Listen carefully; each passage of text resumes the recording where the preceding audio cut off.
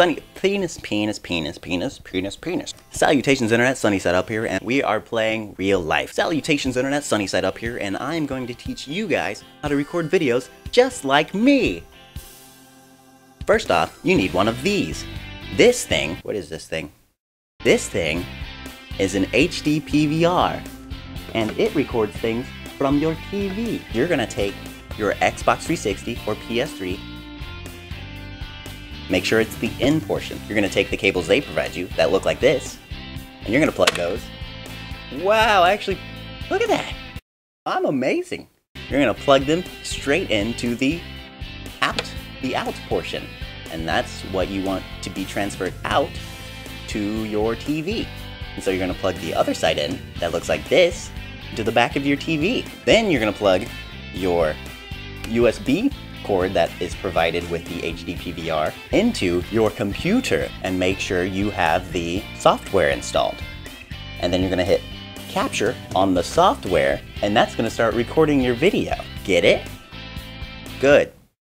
The way I record audio is with one of these, a microphone. This microphone right here is rather fancy. It's a Blue Yeti. It costs $149.99. Screensaver. It costs $149.99 at Best Buy and any other place on the internet. You're gonna take the USB port, the USB plug, I don't know what I'm saying, a USB cord, and you're gonna plug it into the bottom of the microphone. And then you're gonna plug it into your computer.